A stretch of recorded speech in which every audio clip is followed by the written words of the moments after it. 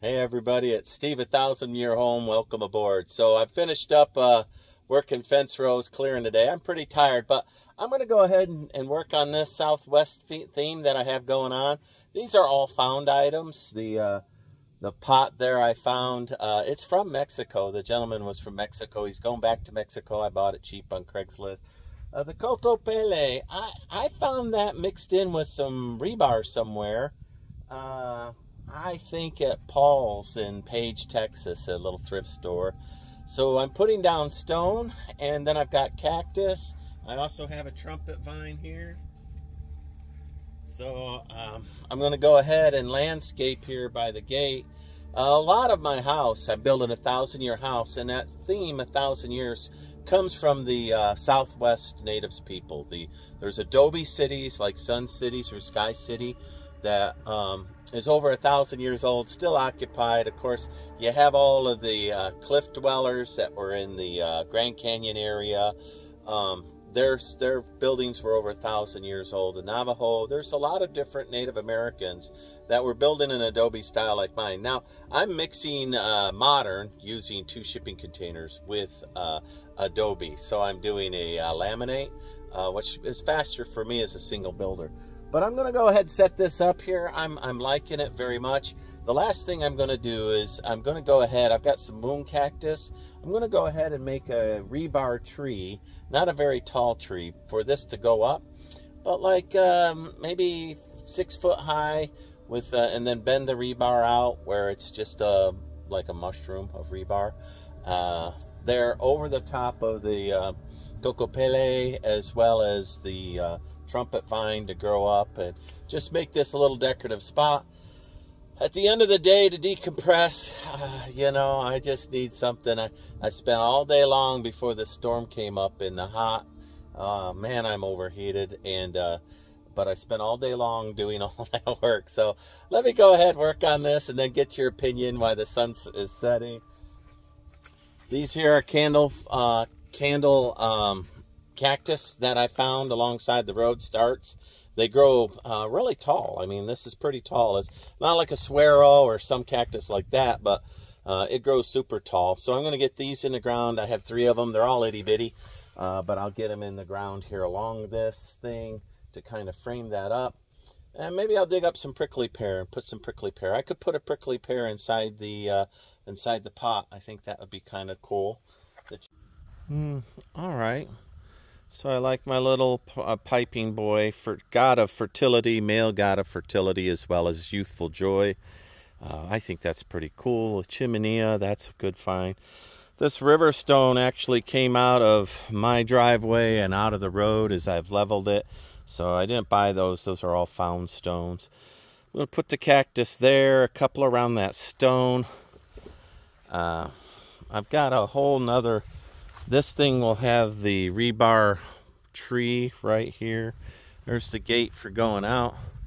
And then I have, you know, this much stone left. I'll go ahead and move it while the sun is setting and get that all set up. So this is the back side. I'm enjoying it. A little bit of landscaping clears the mind. I'm getting hungry too.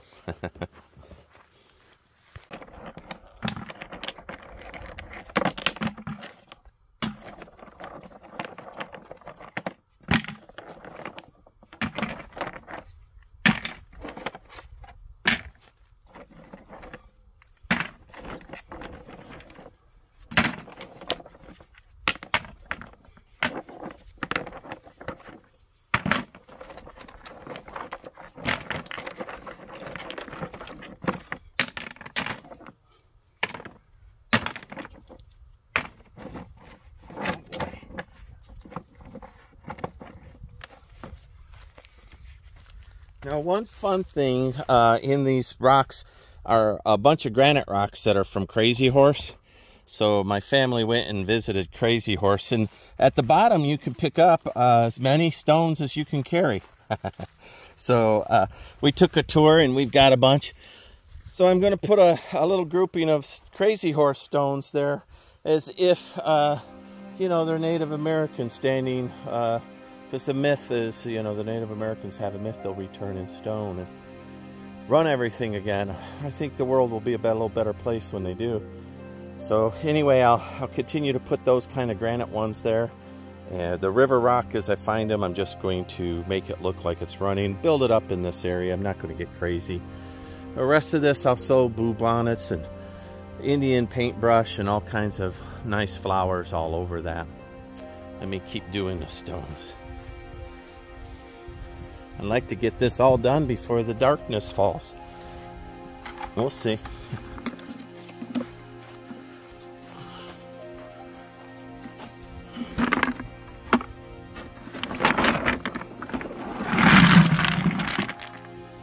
I want it nice and heaping. I want a big pile of stone.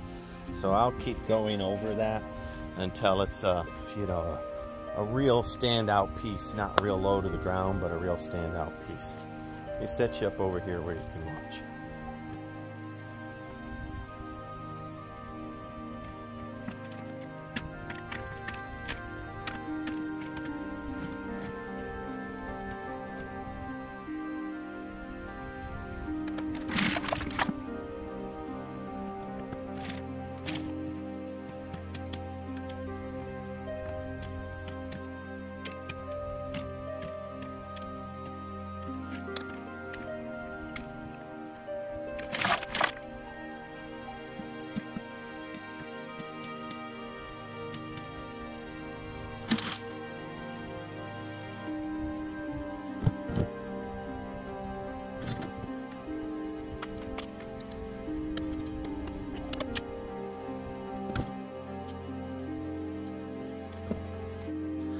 Well, I tried to dig in that ground, but until that rain decides to fall, this ground is too hard. It gets hard as concrete, it really does.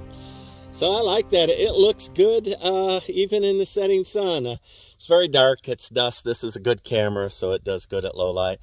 So I like the whole presentation. I like my idea where the trumpet vine is, of having a little rebar metal tree of life sticking up over that, you know, 10 strands of rebar bound together, and then just bend each one of the branches out so that the trumpet vine can grow up it.